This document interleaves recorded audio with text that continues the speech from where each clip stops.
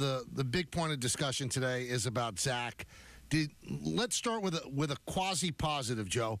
Did you take anything positive out of his performance yesterday? You know, you talking about Flip, you got me thinking about Geraldine. You know what? No, I didn't take anything positive out of it yesterday. It was awful. Why? Why? Yeah. Were you watching? Was anyone watching? I mean, please. When did you ever see? Well, it's Zach. We'll stay on Zach. You sit down. You sit down on the play. You go right down. What happens? I thought you're trying to win and make plays. You quit on a play. What is going on? It's disgusting. Only_Wireless, please make sure you include the underscore, and this is Only_Wireless TV, of course. Please subscribe, hit the bell for notifications, hit the like button for your mans and them. Zach Wilson is getting his ass torn apart right now. Stephen A. Smith, Shannon Sharp, Nick Wright, Joe Namath's old ass, national media, local media, the fans in the stands, his teammates. I mean, you got Sauce Gardner and Garrett Wilson on the sideline openly talking about the fact that he can't throw the ball. You got Robert Saleh trying in vain to defend him, but he's putting up a pretty weak defense because at this point, Zach Wilson is losing the locker room and Robert Saleh is soon to follow him, soon to follow in those footsteps of losing the locker room. So I was going to ask, how did this happen? How did Zach Wilson, just based on what we see, the product on the field, how did he get drafted? But that's not too hard to understand because clearly he put together the right tape. His junior year coming out of BYU in 2021, he threw for 33 touchdowns, only 3 interceptions, made it to a bowl game, beat 2 ranked teams. He looked confident, he looked poised, he looked like an NFL prospect. But what you really have to take a closer look at least I think you should, what sort of competition did he face in college? The game was much slower for him in college because I think he was playing above his ceiling in college. He's seeing ghosts on the field. He's feeling pressure when it's not there. When the pressure is there, he's not stepping up in the pocket. He's not escaping. The escapability isn't what it was when he was at BYU. He's throwing the ball to check downs when he should be throwing it to the first down marker. He's being indecisive. He's patting the ball and holding it.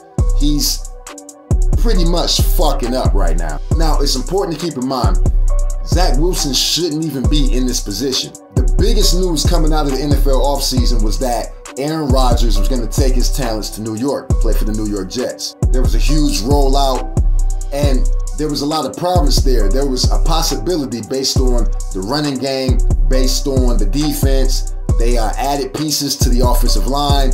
They were supposed to be projected to win their division and possibly make it to the Super Bowl. Aaron Rodgers isn't going to play forever. He's 39 years old.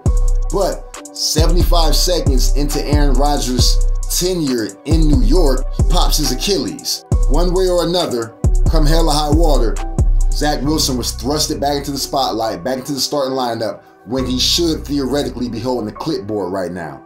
So I think that's the part that makes me feel for the young man. The fact that he's not even supposed to be in this position under this pressure, but now that he's under the pressure, we got to analyze what's going wrong. I think the fact that he didn't have consecutive successful seasons or impressive seasons at BYU should have been a red flag, but he has the measurables, the mobility, the vision.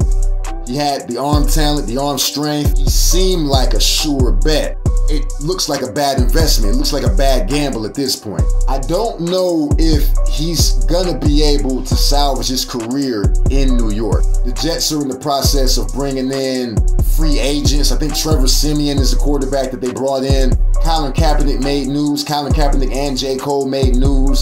Colin Kaepernick penned a letter to the New York Jets organization trying to get a roster spot, a practice squad spot, possibly work his way into the starting lineup. I don't think that shit's gonna work, but that's another story. I think it's something about him having the baby face and seeming so childlike that kind of makes me feel for the kid. This seems like it's too much for him. It seems like the game is too fast. He's not able to process. He's not able to see those windows. Those windows aren't as large as they were at BYU now that he's in the pros. He seems like he's in hell out there. He's patting the ball, holding it too long. That's leading to sacks. The offensive line isn't what the Jets thought it was going to be coming into the season. That's kind of sort of the reason why Aaron Rodgers has a popped Achilles and had to have surgery. So, I don't know. I think Zach Wilson's issue has more to do with confidence and less to do with ability. The game is simply moving too fast for him, and I can't see it slowing down during the course of this season. Watching Zach Wilson against the Patriots, there were moments, there were little glimpses, there was a glimmer of hope. There were moments when he looked like his former self. He looked like the guy, the stud coming out of BYU. But it's just not consistent. It's not sustainable at this point. I think Zach Wilson might be one of those guys who's able to salvage his career as a journeyman somewhere down the road, but he's clearly not going to be the franchise guy, the franchise quarterback. He's not going to be a pillar of the organization in New York. It's just not going to happen. At this point, there's just too much bad juju. The vibes are terrible. He's losing the locker room, and that's something that you normally would assign to a head coach, but I think you can apply it to Zach Wilson in this instance. Shit is fucked up, man, and it's only gonna get worse. But you guys, tell me what you think. Do you think it has more to do with ability, or it's more mental? Why is Zach Wilson struggling so mightily for the New York Jets? Tell me what you think in the comments, and if you made it this far, thank you. Shouts out to you. You the motherfucking man. _Wireless TV out.